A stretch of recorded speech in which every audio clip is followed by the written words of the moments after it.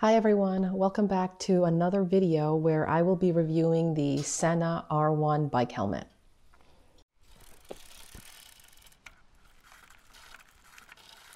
First off, I have these two bike helmets here that Jason and I wear during our rides. And I wanted to tell you guys a little bit about this Sena bike helmet, and maybe perhaps you can consider purchasing one for yourself, or if you ride the bike with someone else, then you can also use that. These helmets are great because they have the ability to intercom with one another.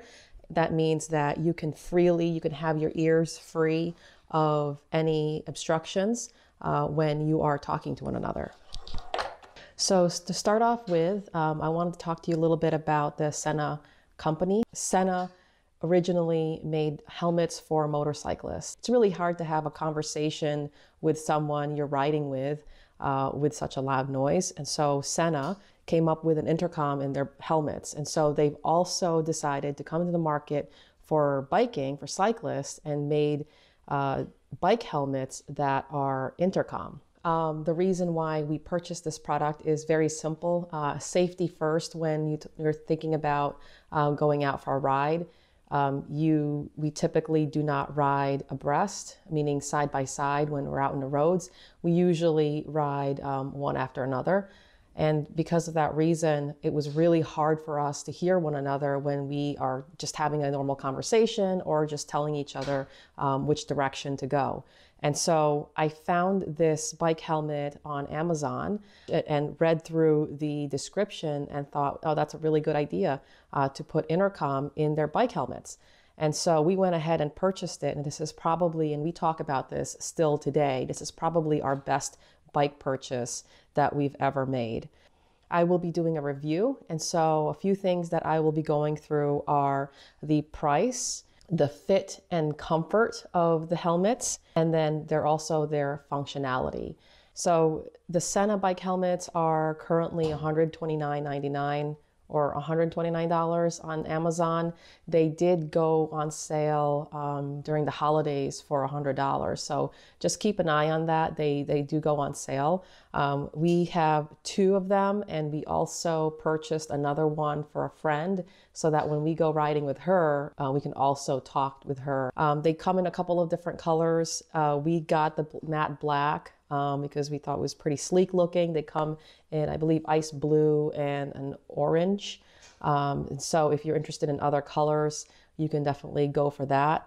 So for the price, I give it a 3 out of 5. And the reason being, if it were $30, it would be a 5 out of 5, good purchase. If it was between 70 and 100, it would be 4 out of 5. And because it's $129, it's over $100. I know for some people who are new to cycling might not want to purchase such a high-priced item, and so that's why it's a 3 out of 5. For fit and comfort, the helmets themselves are lined with this super comfortable foam, which can also be removed. It's got Velcro in here, and it's nice and secure in there. So if you sweat, it does, it does absorb the sweat, and it does make it very comfortable. You can also tighten, most bike helmets have this, you can tighten it using this dial in the back, and it's got this nice leather strap, chin strap, and which is also adjustable. I like this foam padding on the inside. I feel like it's very comfortable for when I put it on, and can tighten it a little bit more securely on my head. And for that reason, it makes it very, sometimes I even forget to take off this helmet when I have to get off the bike. So that's how comfortable it is. And for the fit, you have to go onto their website and you measure the circumference of your head and determine what size you are. Just so you know, I'm a size medium and so is Jason, so we're both a size medium. When we purchased another product for a friend, she also got a size medium. So it looks like on average, most people can tend to fall their medium, but definitely measure the circumference of your head to make sure that you have the right fit. Functionality, and this is, again, this is the reason why we purchased this product in the first place, because of its functionality. It has great noise canceling and great wind canceling ability. So when you're talking to one another, I can have a normal conversation with Jason, just the way I'm talking with you right now. And he can hear me clearly, and I could hear him clearly. And so it's nice. We don't really have to scream or yell at each other when we have to talk. If he's behind me or if I'm behind him, we can easily hear each other. You can't hear the wind whooshing by you when you're going down hills. It's very clear. Another thing, and one big thing, again, the reason why we got this is for safety, is that it frees up your ears. I have ridden in the past with the Bluetooth headphones, and I find that it's, for safety purposes, it's probably easier just to keep them off and one headphone on. And even with that, it's too distracting.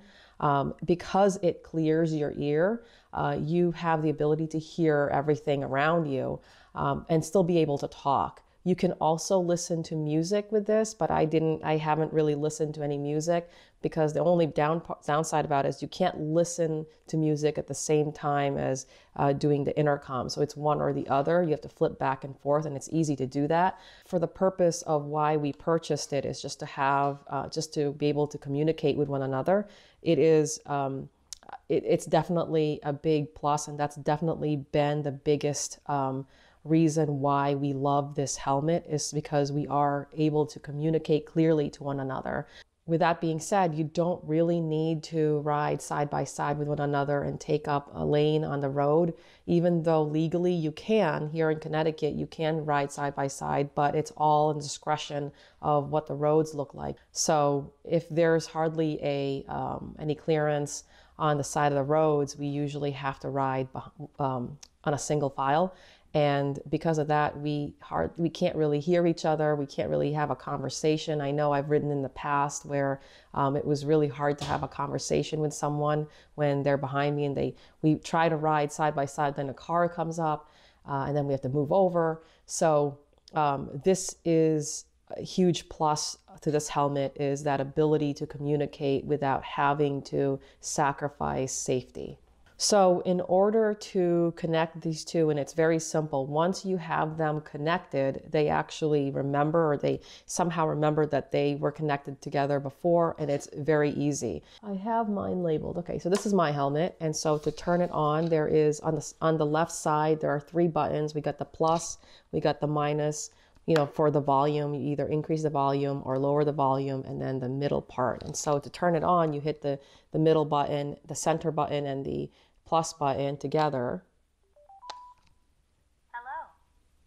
Hello. The speakers are right here, so it's really close to your ear. And there's another one over here also. So they're on both sides.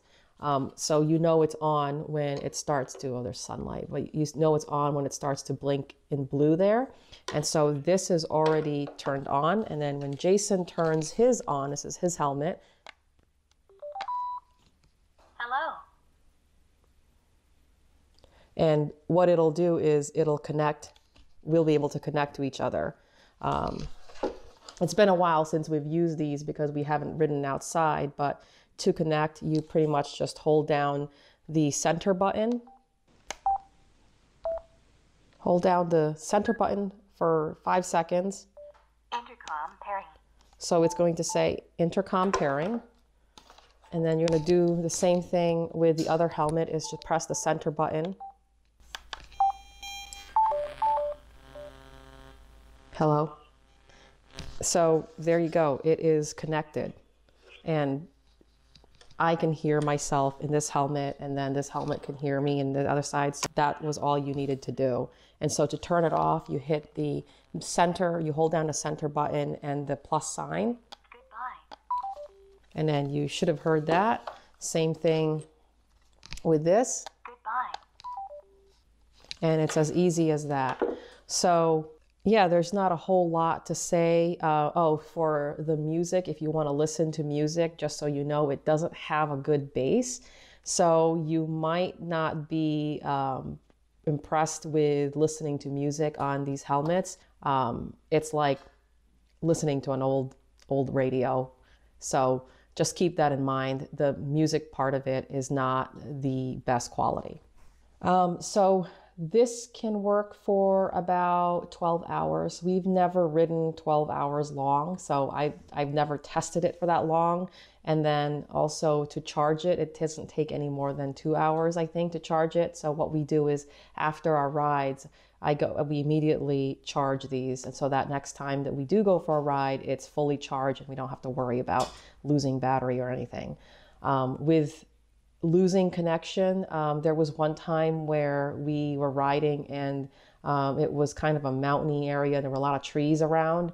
And so we did lose connection at one point, and I think it's because the satellite reception wasn't able to connect us because of those obstructions. Other than that one time, we never really lost connection after that.